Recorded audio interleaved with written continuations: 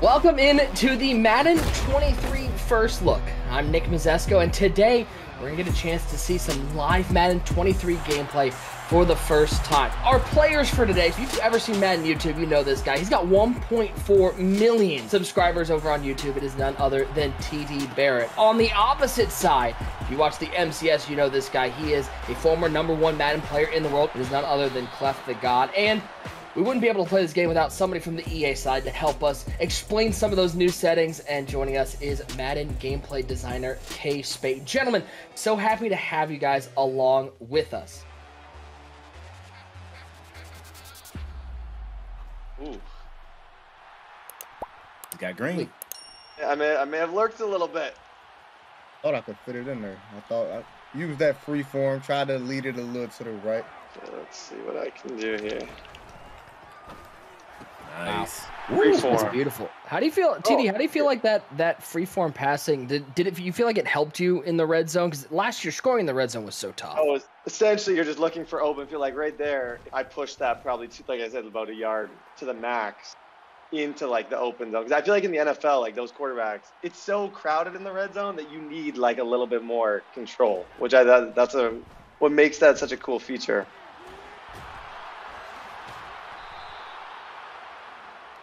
So much stuff happened on this play. First of all, he led him inside, because if he don't, it's probably, if at best, it's a knockout, maybe even an INT. But after leading him inside, that allowed him to make the catch. He was at low speed, so that sent him into the stand-up tackle, which the offensive player was able to win. You see the ring go green, and he's able to get like another 6 or 7 yards. But just see one-on-one, me having better odds to break it because I got the bigger, stronger player. I think it's cool. I think it make it a lot more football, like more relatable to what you see on Sundays and Mondays and Thursdays. Some laser. Yeah, I feel like with cover 3, I got way more room to place passes on like a street. Like anything up the seam, it's like I got more freedom to put it away from the safety or put it away from the corner. You know what I'm saying? And that's where skill-based passing gives you the ability to do. You know, we pass led in Madden for years, but it would be times you would throw a pass and say, well, I felt like I put that, or I tried to lead them, but really it was no way for you to know exactly where you were placing the ball. So placement feels a lot like pass lead in previous years, but now you have visual feedback. You can see your reticle on the field and place the ball where you want to. And we have placement plus accuracy. Now, placement plus accuracy, also, you still have the target area around the receiver. You can place the ball wherever you want with visual feedback. But with the accuracy setting also enabled, you have a small mark on your passing meter that provides a perfectly accurate bullet pass if you hit that while you're passing. With all the skill-based passing with these 360 cuts, it seems like the theme this year offensively is just putting so much more control into the user's hands. Yeah, absolutely, Nick. That's the thing, like agency. We want to give players the control to play the game that they want to play it how they want to play it, and to reduce moments where you feel like, that's not what I wanted, or I didn't try to do that, or I didn't want to do that. We want to reduce those moments. The freeform stuff, like I find it's really like you're literally looking at leverages and like all that stuff a lot more. Like you kind of have to. Here, I almost want to try. I don't know. I can't. How many routes you got out there? Lobbed it over the top. Beautiful. Thank you, Spade. Beautiful. That was dope. With this zone coverage, I see in these coach adjustments when this zone coverage flipping from match to default. What is the difference in that? Yeah, that's a great question. We decided to move match and make it a coach, adjustment. So users will have to explicitly say, I want my guys to play match. Now, obviously, once you turn that on, if you call a regular cover 3, they're still going to play it like a regular cover 3. But we've got plays in the playbook that says cover 3 match, or it's different. Cover 4s, whether you're playing palms or whatever. So if you play match defense, the problem we were having was we had users that didn't completely understand what match was, and it was just confusing. Like, we got play art on the field that looks like a cover 3, and users are calling this, and they're trying to figure out why they got DBs running across the field. So High-level players still like to use match here and there in spots, and we give you that control. But now for players that don't understand it, they're not penalized by accidentally calling a match play and just wondering what's going on the field. Okay, Cleff's starting to move the ball. Oh, hello. Oh, let's go. That was Kenneth Murray Jr. Trying to get a little run game established, you know, so slow this pass rush down a little bit, please. Dude, they are cooking off the edge. And I'm just noticing a bunch of new animations. Like nothing is like, especially in those double team tackles. Like it's not just like one animation and another animation colliding. It is actual like double team tackles and both players being involved. Yes, no, definitely. The real beauty of that system, Nick, is that they aren't motion captured two-man tackles. Like they are actual one-man tackles that another player gets to interact with. And this is something that FieldSense gave us the ability to do. That was beautiful. That might have been the best one of the day. Yeah, I just led that. So if you can show like where his reticle is in that ellipse, like he had it as far left as he could possibly get it. Mm-hmm. And if he don't do that again, that's maybe a deflection, maybe an INT, but it's certainly not a catch. Yeah, no, that was beautiful. Because I go to that guy, and as soon as he sees that, he throws it almost like a seam, like right to the middle of the field. A lot of power this year. That was. That's why he's the best, man. That's why he's the best. And I see this cover 2 invert right here, but it looked like cover 3. Yeah, man. It's a new disguise play. It's a couple of those has been added to playbooks. High-level players like you, Cleff, you guys know how to disguise your coverages. You come out, you move guys around, you do a lot of pre-snap adjustments. But noobs like me, we come out and we just run the play however it looks. So they give us plays like this year where you see the one high safety, it looks like a cover 1 or a cover 3, and they drop right into a cover 2. So the play before, Cleff, you were the one like 2 ago. That was cover. It looked like cover 3. That was cover 2? Yeah, it was cover 2. It was cover 2, actually. That's fire. Crazy. Curious though, you talk about some of these new plays, the new disguise plays added.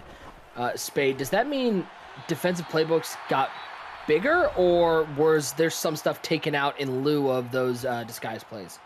Yeah, we removed some stuff. I mean, we definitely have the data to see what plays are being ran, how much of the playbook is being used, and we just felt like we had these swollen playbooks with a lot of plays in it. Some of them were the same, like slightly different variations of the same play, and we just did some cleanup. We just went through and removed stuff that people weren't using a lot. We added some new stuff, and we feel like it's going to be a little less intimidating when you look in the playbook. You don't want to see 1,000 plays, especially if you're new to the game of Madden. You're looking like, I don't know what to call. So we definitely added some new, removed some old, and kept it balanced. Yeah, that throw he just had was kind of crazy. Thanks, Cleff. Had a crazy throw. No, he didn't. Oh my God! Oh God, I clipped it. Oh my God. Should I go for this though? This is where it's tough. I don't know. I'm going up against Cleff. I feel like 1.4 million subscribers want to see you go for this. I think they do too. They want to see. I think they do. They want to see a dot. Oh, okay. Gotta be quick thinking. Quick thinking. Quick thinking. Oh yes. Oh. I like the read. Yes. Oh, thank you. Thank you. I had to chuck him a little bit with my user. Running that was fun. Oh, that was a good half. Yeah. Fade, while we have a brief moment here, what's a feature that maybe we haven't seen yet? Maybe you're excited to hear people talk about, something that's under the radar. I think I'm going to go with defensive evade moves. Like, this is the first time in Madden we've given users a tool to evade blockers in the open field and just try to get around a blocker. And I think it's going to be that slept-on feature that users won't immediately start to interact with. They're going to play against someone that's using it, and they're going to be like, wait, what is he doing? And it's going to be that thing that catches on later. But just flicking right stick to the left or right, if you are a defensive player, allows you to sidestep and get around blockers. This is something that I expect later toward the end of the cycle, you're going to see a lot of users really enjoy. With drift logic, the deep zone on the right, if nothing, it will play the crosser rather than just going super far back. You won't just run to a spot and sit in that spot and do nothing. He's going to go to his spot, and he's going to drift with the receiver. Okay, Cleff, try and play like yeah, play like cover 3. Cover 3. Okay. Yeah. I'm gonna look for Guyton here. Do you have hard flats out there? Yeah, I got hard. Yeah. flats. Okay. Okay. If this, yeah. Okay. Let's watch. Yeah. I like it. Yeah. He played that. He ran with it. So you can see that outside third guy take off with the first crosser, and then the deep middle, he started to pick up that second receiver that was coming over. And that's new, because last year those guys just dropped to a spot and stood there. Spade, we've heard a lot in the lead up to Madden 23 about hit everything and these stand-up tackles. Tell us a little bit about what we can expect from them and what it's going to add to the user experience. Every time you see 2 players in a stand-up tackle, it's like a one-off situation. You never know how it's going to resolve. It's also not one size fit all, so you're going to see bigger, stronger players able to get out of that a lot faster than smaller players. I think it's really the type of play that can change the game. You can see a ball carrier get in the stand-up tackle and fumble the ball. Their fumble chance is a bit higher when they're in stand-up tackles. This is a mechanic and a feature I would keep an eye on going forward. I'm saying you got to be real methodical with your reads. You got to be really, really quick. There's not enough time to... It don't seem like you could just run around and buy time no more. You definitely can't. Obviously, if you've got some guys with a special skill set, you could be a tad bit more successful than others. But we know last year it felt like everybody was a scrambling passer. And we heard the community loud and clear. People were pretty frustrated with scrambling quarterbacks. They were frustrated with escape artists, which is now an X factor ability and not a superstar ability. So, yeah, changes have been made, man. Another interesting thing, we're talking about X factors and escape artists being moved to that. I mean, Cleff, you know better than anybody. That's going to be huge for the MUT community, having that be an X factor instead of falling into one of those superstar ability slots. It's going to change how teams are built going into the MCS season. Oh, yeah, definitely, because you're going to have to change your offensive alignment. Now you might use O-line abilities. You know, you might spend more on your O-line. Escape artists, it's going to open up a lot of... It's definitely going to open up a lot of AP space elsewhere to spend, because it took up a lot in Madden 22. Like, you had to, if you wanted to escape, you had to spend a lot to get it as far as, you know, AP. So it's definitely going to change the landscape of how teams are built and how guys, you know, use their AP. Well, because it's harder to get outside the pocket. Like, it's all, like, you're going to really have to learn, like, football concepts, slant. Like, you're going to have to throw a lot of quick stuff if you're going to be successful in this. And, like, stuff like that, too. Seams. Yeah, seams look really good. And that was led. Like, this might be the year of the seams. I'm not going to lie. The way these seams are looking. If you can learn to use that skill-based passing, you're going to be able to attack the seams much more easily. Absolutely. Kenneth Murray. Kenneth Murray. Yeah, I see you. I like that. Okay, now we got the... I haven't really done many Anderson. Let's try the Anderson. See if I can run on. Man looks a little... It looks good. Man looks really good. Cleff, I think it's safe to say defense in general looks good, man. Like, defense is up. Yeah, defense looks amazing. Like, I mean, let's be honest, Cleff. If this was... oh, no. Not Eckler. Eckler just, I mean, was lighting up and everything. That's 92 yards. That is a 92-yard touchdown, and TDBarrett just put you on his YouTube channel. Hey, I used the L2 thing at the end there. I hit him with that speed cut. I'm not nightmares about Austin Eckler, man. Thank you. He got the new mechanics, downloading them to his database, and he is out here, man. One thing I'm noticing just watching this, and as somebody who called a lot of Madden last year, and I don't know if this was intentional. Uh-oh, stripped. That's a new strip animation. There it is, peanut punch. Oh, my goodness. That's new. I like that. I like that a lot. Herbert's got that high ball ability. He does. He really does. Throw those elite high passes. Back. Oh, my God. Wow. I like that. Okay. You threw that right at the pylon. That was just a pylon throw. I ain't even gonna lie. Kind of tried to sort of back, and that kind of worked perfectly. Yeah, beautiful. It almost turned it into like a baby comeback. Like, it just sort of stopped the route. That was like a long handoff. Yeah. That was a crazy throw. Because the DB was like running with them and it was thrown by. I like that. And Cleff, you hear TD talking about throwing it up to his big target. It's definitely going to be times this year that the right thing to do is going to be to play the SWAT instead of going for the pick. I'm guilty in the past of always going for the pick. Why? Special teams matter? Get out, McKenzie. Special teams. Does he have enough gas, though? Yeah, he's out of there. Woo. Special teams. Do I have a? Oh yeah, Trey White over there. No, don't throw over there. I'm not worried about Trey White. Don't throw the bite. I'm not worried about it. Trey White is over there. Yeah, he not even getting. Oh yeah. Oh goodness, beautiful freeform pass right there. Here making Jalen Guyton look like Keenan Allen. Good quarterbacks. They make average receivers look like good receivers. That's Keenan Allen, though. That guy's not an average That is receiver. Keenan Allen. He's really good. Okay, let's see. Every AFC West team is watching this being like, I don't want to play this team. I don't care about Trey White. No, I do. I lied. We do care about Trey White. I do. I do care about Trey. He definitely boxed him. In my head, I was gonna throw it, but then I was like, nah, it's gonna be instant. Please throw it. I'm gonna try to pick it and return it. Yeah, no, I think that you definitely would have.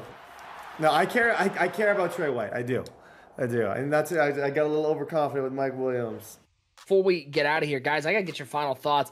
TD, what did you feel was the biggest difference or biggest change you noticed from Madden 22 to Madden 23? Freeform passing, first of all, like just being at like zone coverages, lack of, you're gonna have to get better, and not like, if you watch this entire thing with me, there might have been once where we actually got clean out of the pocket, and it was because Cleff like actually made like a really nice play and got out, but there was a lot of pocket passing in this game, a lot of just like, get the ball, you're looking to throw it to your running back or like on a seam. The running game, I like the running game, I like the kind of new, the new jump cut. And yeah, pass everything. Like I really liked it. That was good. Yeah, Cleff, this feels like from what TD's saying, this is a totally different game from Madden 22 to Madden 23. Yeah, it's not even the same. There's nothing you could take from 22 and like bring it into 23 and be like, hey, this is gonna work. You know what I'm saying? It's way different from the movement.